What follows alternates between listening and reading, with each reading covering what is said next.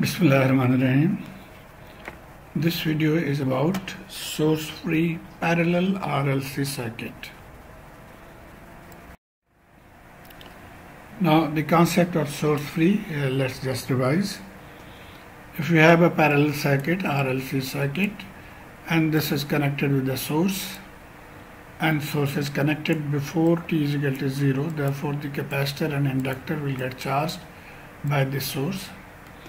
At t is equal to 0, we disconnect this source.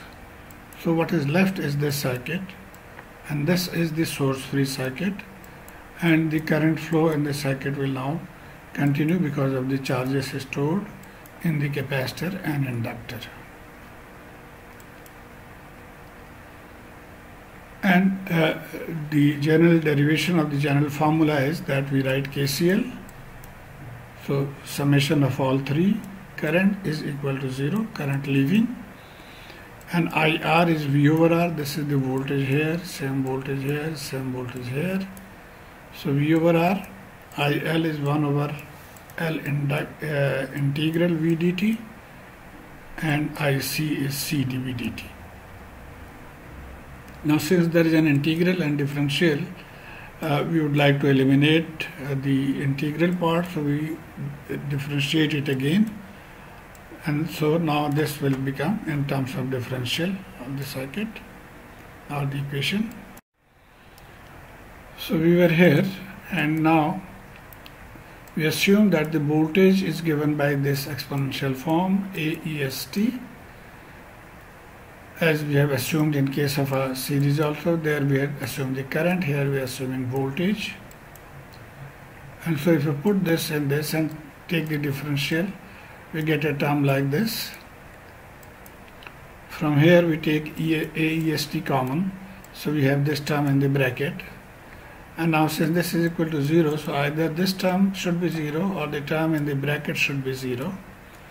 Now this is our assumed voltage, so this will not be 0, therefore the term in the bracket has to be 0.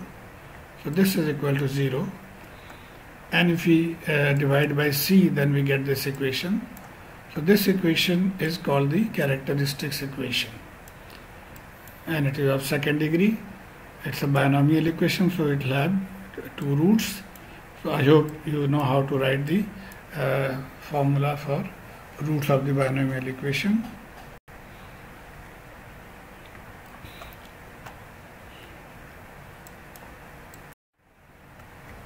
And from here, to simplify this, we assume two things. We assume the first term to be alpha, so alpha is 1 over 2 RC, and we assume this term omega naught is equal to under root LC. And now if we plug in, we will have a simplified form of the two roots. So S1 is given like this, and S2 is given like shown here.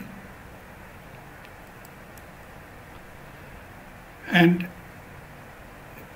depending on the value of alpha and omega, we will have a choice of three equations. If alpha is greater than omega, this will be called overdamped case, and we'll use this equation for the voltage. If alpha is equal to omega, then it will be called critically damped case, and we'll use this formula. And if alpha is less than omega, this will be underdamped case, and then we'll use this formula, where WD is given by the formula given below. Now the problem solving strategy we had discussed earlier also, so we'll just follow these 5 steps. Okay, now let's solve this question. These are the values given, and this is the initial condition given. We have to find the equation for Vt. So for first step is for t less than 0, we have to find V0 and I0. Fortunately it is given here, so we don't have to bother. So this is what is given, so we take that. The next step is that we find dV0 dt through Kcl. So we write the Kcl equation that we discussed already. So this is the current equations. Put in t is equal to 0, this will become of this form. And then IR is V naught over R. So now this voltage is V naught. So V naught over R is IR.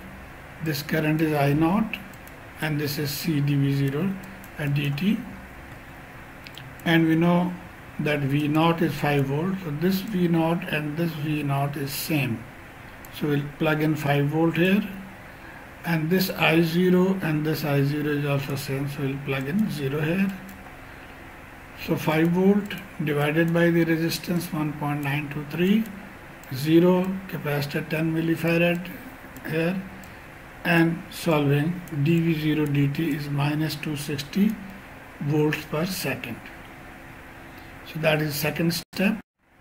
Now in the third step, we need to find alpha and omega. Plugging into the formula, alpha is 26, omega is 10. So now we see that the alpha is greater than omega, alpha is greater than omega, so this is an overdamped case. So now we'll choose the VT equation for overdamped case, and we had these three. So this is for the overdamped case, so we'll select the top one. So this is our VT equation. Now in this case we need to find S1 and S2 also. So we'll use the formula for S1 and S2 and plug in the values of alpha, and this way the value is minus 20 and minus 50. So we plug in these two values here. So our general equation for VT will become like this. And now we need to find A1 and A2.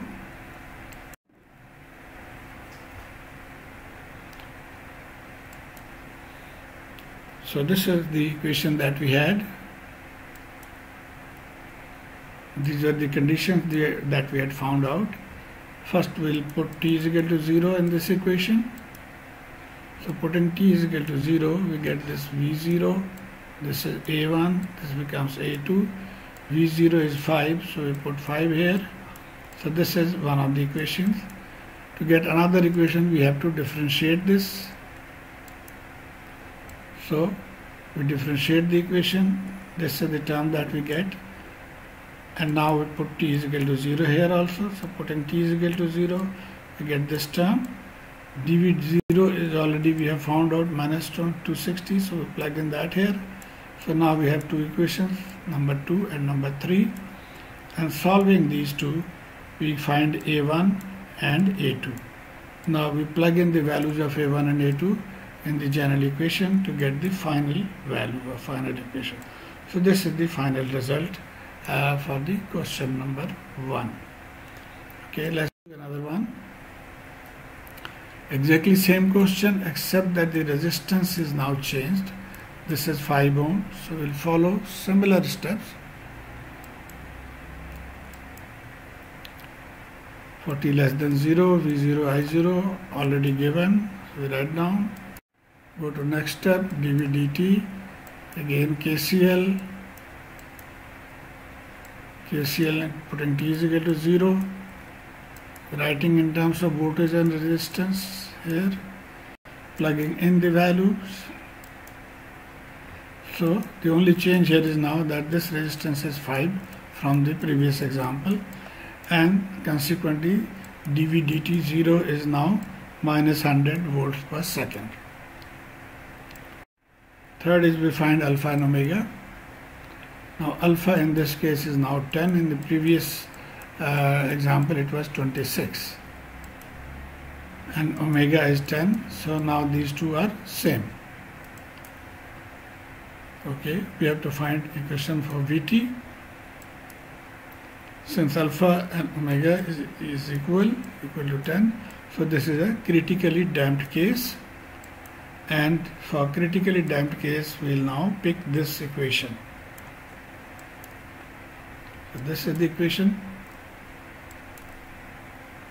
and putting in the value of alpha is 10, so this becomes our final general equation. Now we need to find A1 and A2. So in this equation we put t is equal to 0, and t is equal to 0, V0 we get is equal to A1. Now V0 was 5, so we plug in 5 here. So A1 becomes 5. Now we differentiate this equation to get the second term. Differentiating, we get these terms. I hope you can do. We are differentiating the first term, and then we keep in the second term, and then second term differentiating the first term. So we get as shown here. Now at t is equal to 0, this becomes dv dt 0, and here we get this result minus 10 a1 plus a2. Now dv dt 0, we had minus 100, so we plug in that here. Equation 7 and equation 2 we'll solve. We get a1 to be 5 and a2 minus 50, and so now we plug in the values in the general equation. So this is our final result.